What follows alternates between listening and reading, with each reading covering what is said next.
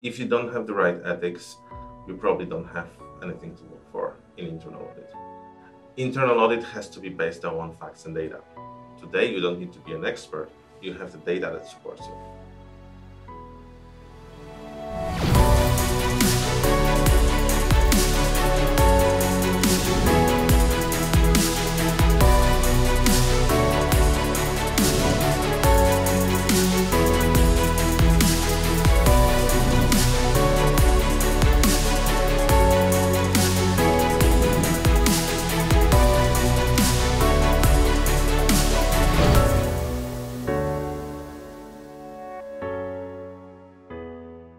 Hello and welcome to this week's episode on the world of audit. Today we're joined by Lech Olszak, who's the Internal Audit Director at Faurecia for the Americas region. Lech has over 12 years of experience in the audit profession, starting at PwC in Poland before moving to Faurecia in Germany and then relocating internally to America. Thank you so much for joining us. Thank you for inviting me. So to begin, I like asking all audit directors this question. What attracted you to audit in the first place? So I think, my first audit experience was with PwC, what attracted me was really the external audit function, where you have this wide view over the business, where in 1 year you're able to go through different companies, where you see things how are done differently, right, company to company. And this gives you this nice start to understand where you want to go with your career in the future, but also which type of company, which type of business you want to join. That's, I think, one of the big advantages that that an external audit company gives you. On top of that, of course, there is progression, and there is advancement in your position, more or less year to year or in 2 years, which I think every young professional finishing good studies is expecting, right? So do you think that with so many different avenues a professional can take to become an audit professional, do you feel that having that external audit experience in the beginning is probably the best platform for an auditor to begin their career? So truly saying, I've had experience with people that are in internal audit coming both from external audit and coming from business. And I think both ways are just different. I wouldn't say that the external audit way is the best, but for me, I think it worked well.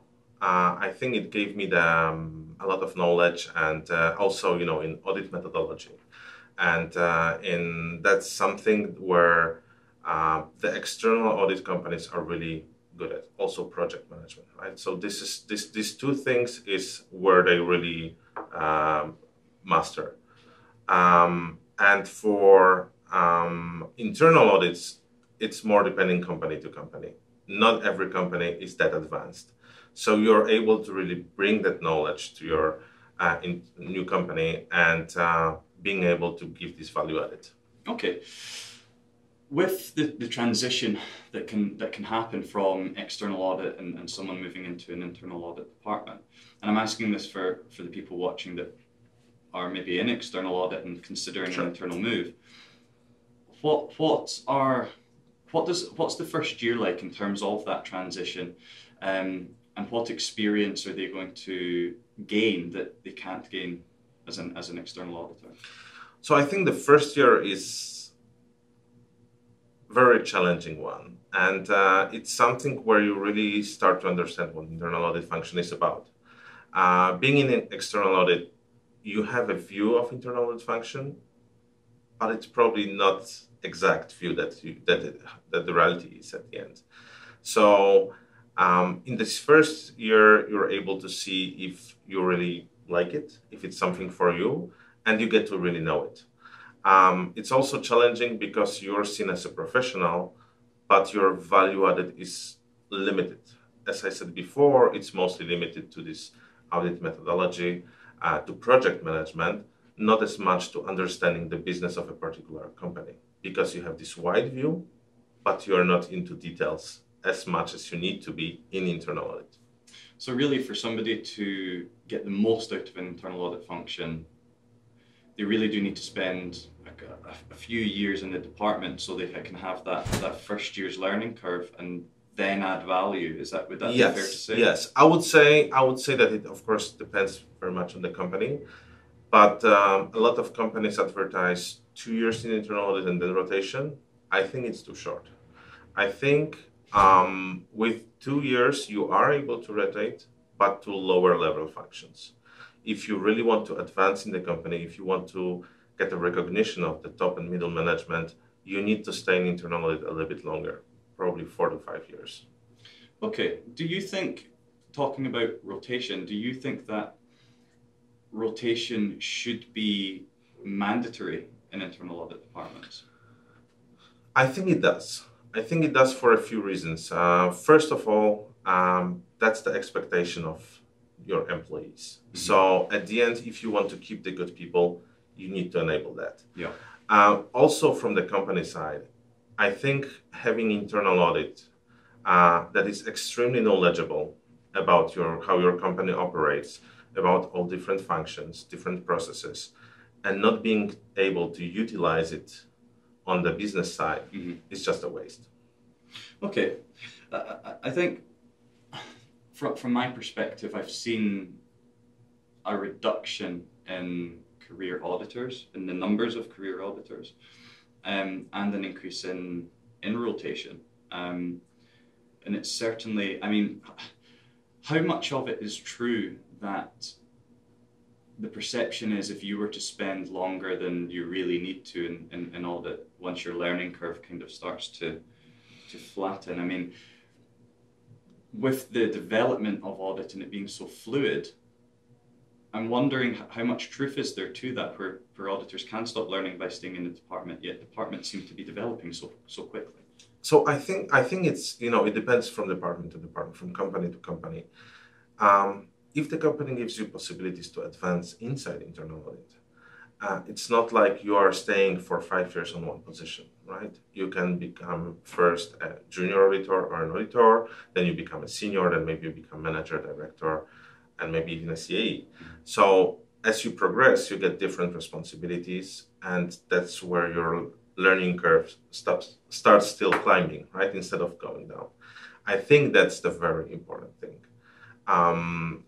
If you are to join internal audit function and just become an auditor and there is no progression inside audit, then 4 years is too much. That will not work for anyone. For everyone, the learning curve, is different. I think it very much depends on your boss, who has to lead you, who has to give you opportunities to develop. Yeah. Looking at myself, as I progressed in internal audit, I didn't just join one. I have now my third function in internal audit. I'm still on the curve going up. And as you know, of course, I'm always looking for opportunities to develop further, but I'm not really at the point where I'm looking like, oh, I need to change, right? I'm not in a hurry because I still see that I have a huge progress. The longer you stay, the longer you have exposure to top and high management, the higher your soft and leadership skills also get. So that's something that is more important on the higher positions rather than just analytical skills that you get at the beginning. Sure. What do you think are the key elements that make up a good auditor? The key behaviors or attitudes, personalities that you would put together to say that, those behaviors and everything else would produce a good audit professional? For sure, the audit professional has to be respectful to everyone. Generally, the ethics. I think the ethics is the key. If you don't have the right ethics, you probably don't have anything to look for in internal audit. So the respect, the accountability for no matter what you do or who you speak to, if it's someone, from the shop floor of a manufacturing place or if it's top management. Mm-hmm. And that's also one of the amazing things that internal audit gives you, this possibility to speak with everyone through the hierarchy of the company. Sure. Do you think that in different industries or potentially in different environments, I know from a technical perspective, of course, you could be looking for different backgrounds and experience. But do you think that there's a call in different areas or different businesses with audit functions that would require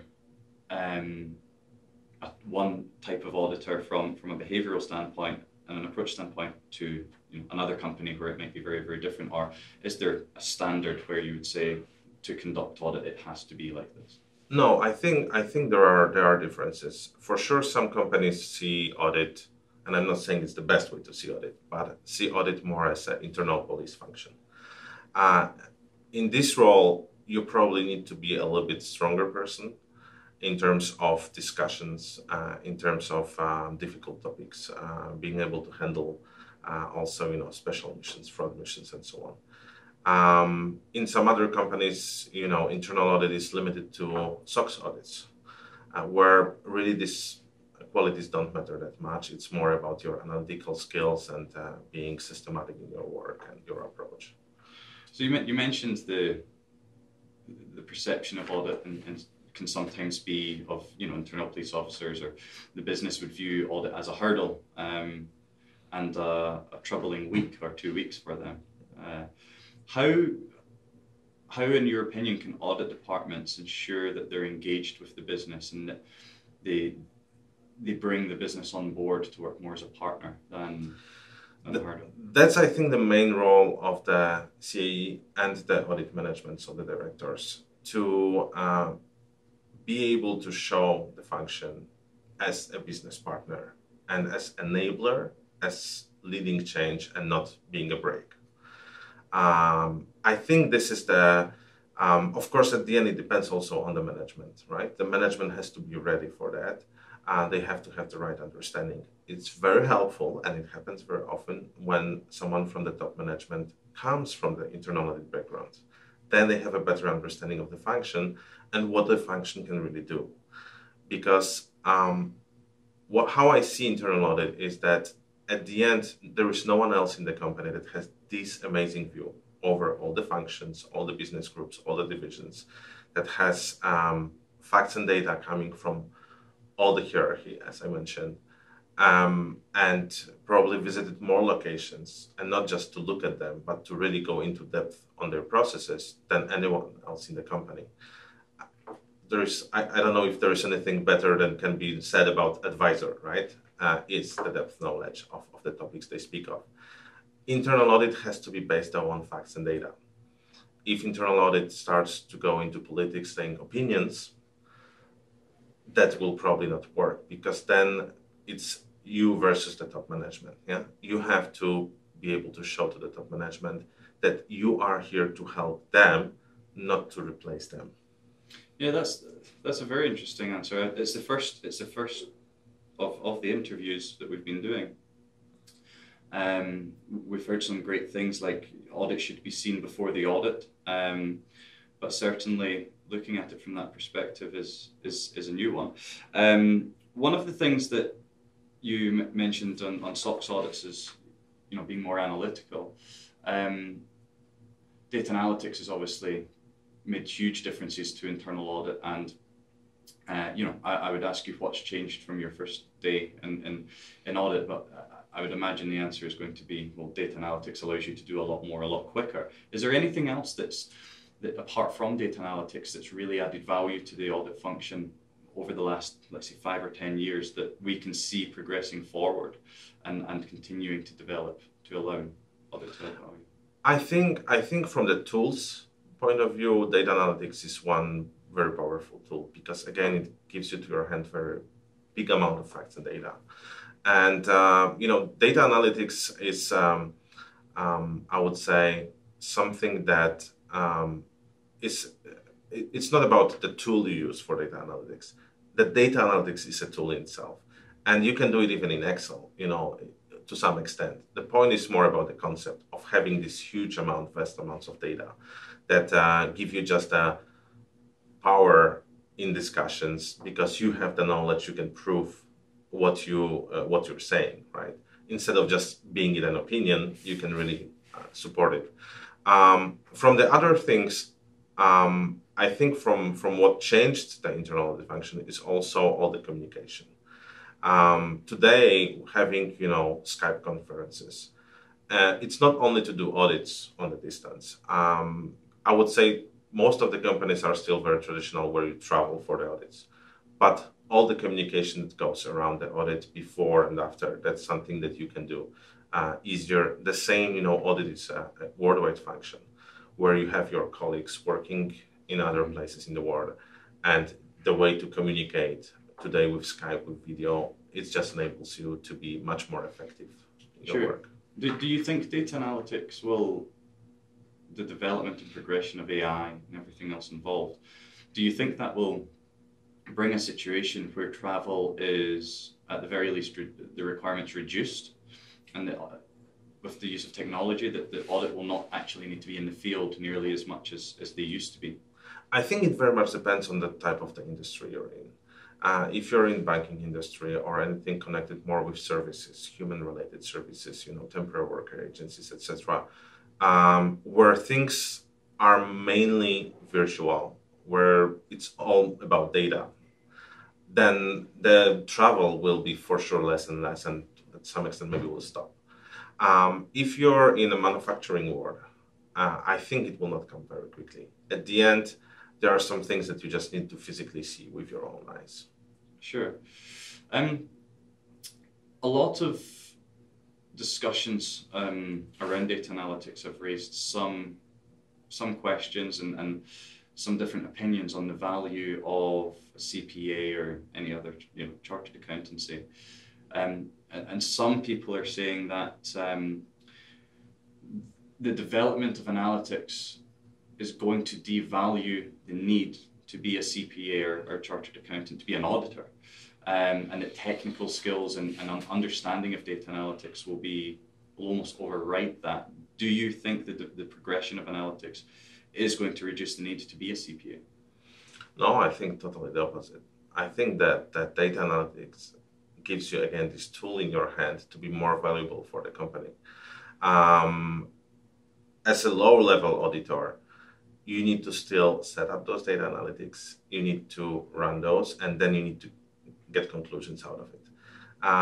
As far, as we have nice view over the AI, and I know more today is speaking about, autonomous cars and everything is, you have the robots cleaning your house and so on. It's all about setting up programs and being able to get conclusions. And this is something that AI today still is not able to do, at least in a way that human mind can. As for the higher level of auditors, this is this big difference between you and your business partners. That thanks to data analytics today, you have a possibility to show them things that support what you're saying. Versus in the past, the function was very much about opinions. A lot of people in the function were experts in the fields, and only the top management would speak with a person that was perceived an expert. Today, you don't need to be an expert. You have the data that supports you. Do you think that with the progression of that and the development, do you think that there is a call for the requirements to become a CPA, that there needs to be a review of the requirements and almost have more technical aspects put into that, so that the certifications and the chartered accountancies almost keep up with the progression of the actual professions within accounting and finance? I think the CPA function is very important, but it's still very limited to the finance function. The big difference in internal audit is you're becoming a very operational person, right? You see really the operational world. You're getting away from the finance. Your contact with finance is more limited to estimating the levels of risk, right?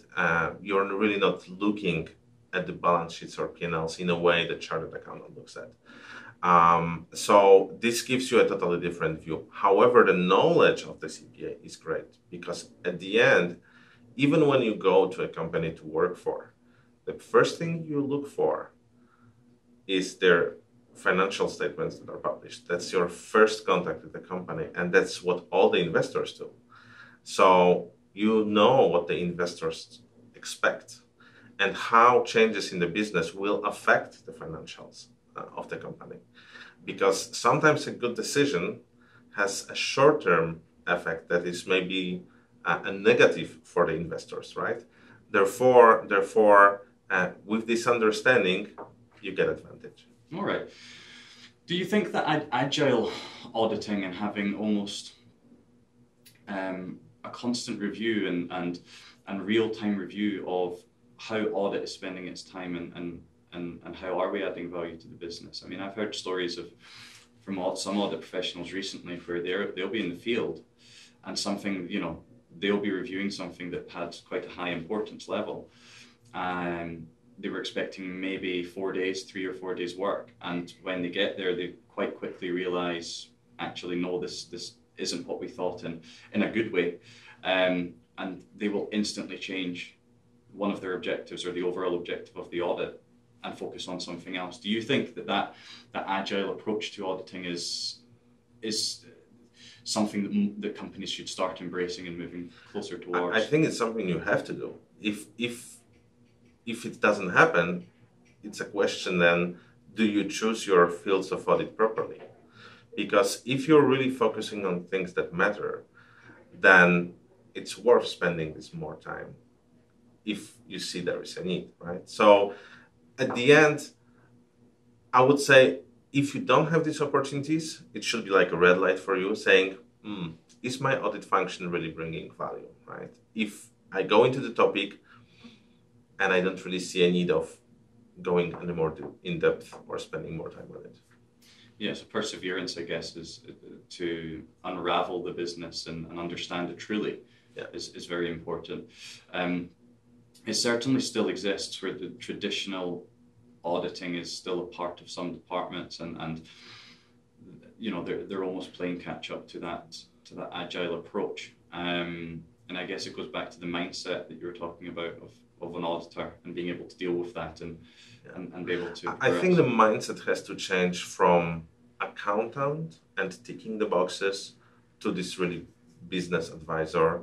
And by business advisor, it doesn't mean you lose your independence. Yeah? You're still being independent, you're still assessing risks, looking for opportunities and challenges that stand in front of the company.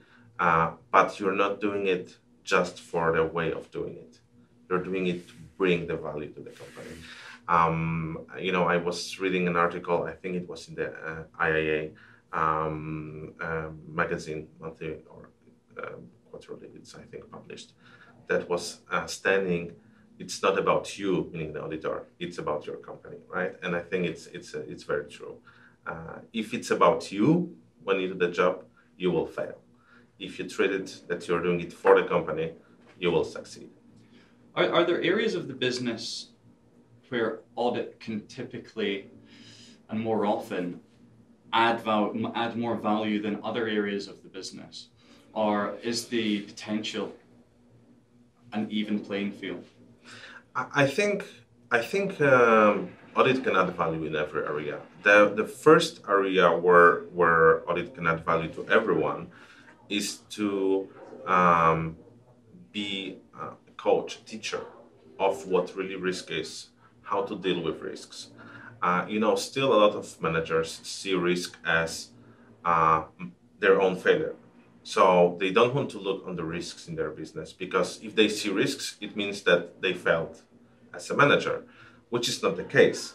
Seeing risk and being able to react to it in a proper way makes you a better manager. But this is something that still needs to be taught to the professionals. Yeah, self-correcting is something that's hard for almost everybody. Yeah. And then having that humility to understand, well, I'm actually only failing if I don't address this. Yeah. Hi there, me again. I just wanted to take one moment to talk to you about My Job Search, which is a self-help ebook I've created to help you manage your own recruitment process. From the very beginning of creating your CV and understanding what you want out of your career, through the middle section of interview preparation and tips, right to the very end of negotiating salaries and potentially dealing with counter-offers from your current employers. Now, this is going to be available on Amazon. The link's going to be in the description below. And if you don't have a Kindle, don't worry, you just need to download the app. Until next time, bye-bye.